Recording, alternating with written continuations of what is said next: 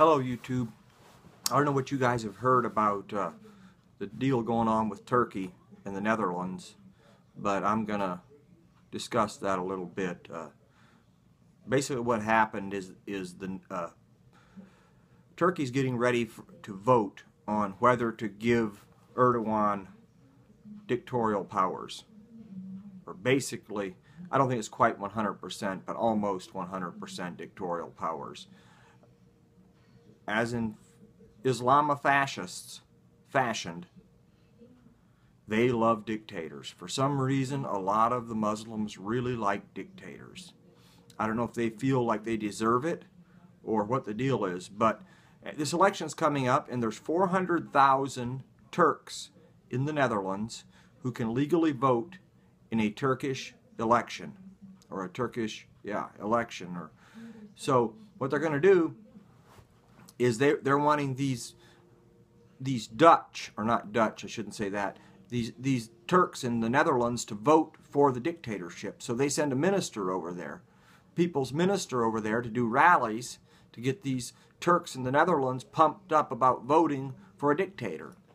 And it created, there was already a lot of rioting going on and stuff in the Netherlands, because there were some against it and some for it. And in the Netherlands, they're getting ready to have an election tomorrow, and they didn't want this polarization around Islam because I think they're afraid that it would make Geert Wilder win, because Geert's the only person over there that's against the Islamization of the Netherlands.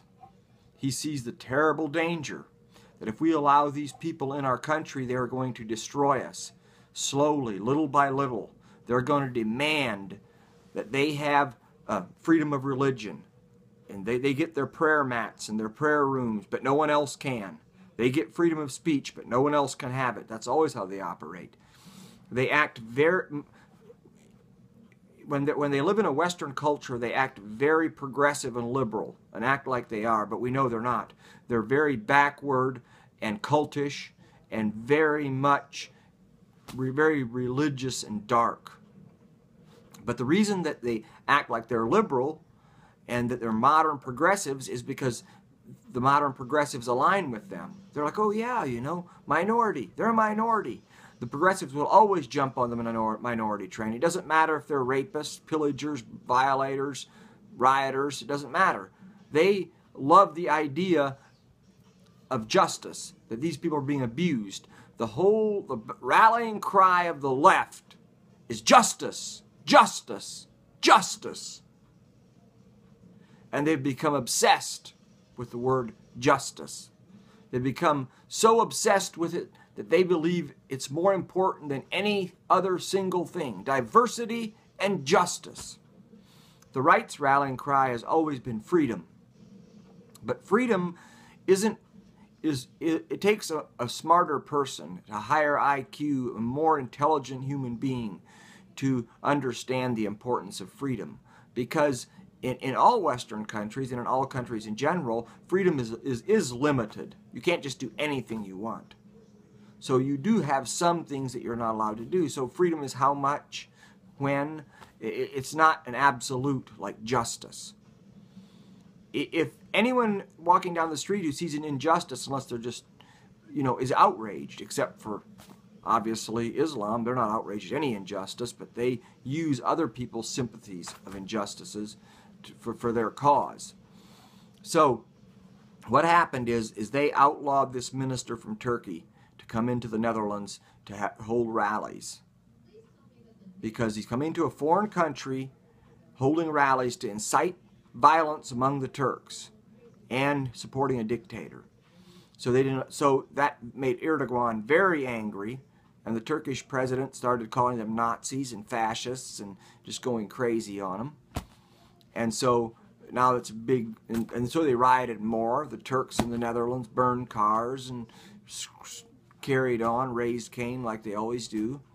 So, but also what happened is being that the party that's in power now, who Geert Wilder is running against, they did stand up against Turkey.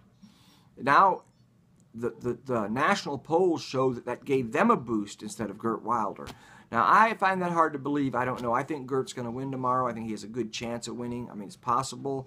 Maybe they're not smart enough. Maybe the Netherlands, maybe the Dutch aren't red-pilled enough. Maybe they don't really see what's going on. So we'll have to wait and see. But that's what's going on in Turkey. And here in the U.S., we're still under the they're still talking about the health care bill. Obviously, this health care bill. At first, I was willing to listen. You know, thought, hey, we can work it out. Maybe it's a 3-step process. Maybe, but it seems more and more that Paul Ryan was trying to keep.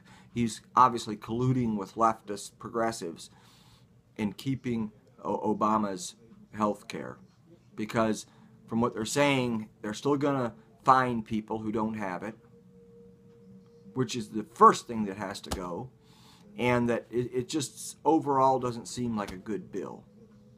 So we're gonna have to see where that goes. The call to Americans is read, educate yourself, take the red pill, not the blue pill. For anyone who doesn't know, in the movie The Matrix, that people were given a choice of the red pill, the blue pill. The red pill gave you truth and reality, the hard reality and truth that's uncomfortable. The blue pill allowed you to live in a haze of delusion and peace. That was a false haze, false sense of peace. And there's so many people today who would rather take the blue pill than the red pill, knowing what they were taking. You could explain it in detail and they still take the blue pill because they don't want to know the truth. It upsets them. You know, how weak can you be when the truth upsets you so much you would rather be told lies? Unbelievable. So the war continues. We keep fighting. We keep marching on. That's about it.